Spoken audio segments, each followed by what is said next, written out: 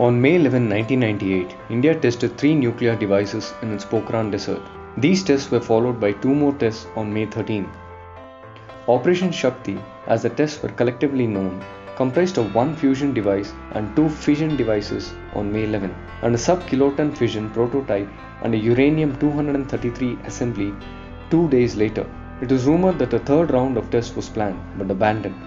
These were not India's first nuclear tests. India gatecrashed into the nuclear club on May 18, 1974, when its scientists conducted a 12 kT peaceful nuclear explosion in the same desert. Although the exact composition of India's nuclear arsenal is classified, foreign nuclear non-proliferation watchdogs estimate the size to be between 100 and 120 warheads. Since these tests, scientists have admitted that the yield of some of these tests was initially slightly exaggerated and that the thermonuclear device was a fizzle.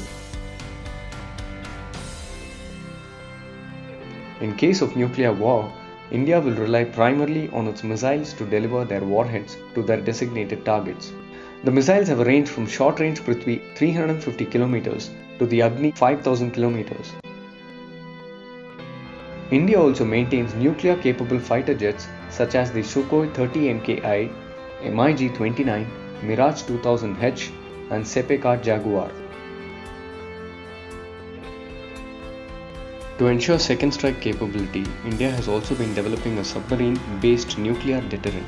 To this end, INS Arihant will be the first of its nuclear missile boats to set sail shortly. It will initially be armed with the 700 km range K-15 SLBM, which may be upgraded to the 3000 km range K-4. All land and air attack nuclear forces come under the Strategic Forces Command, which is a part of the Nuclear Command Authority.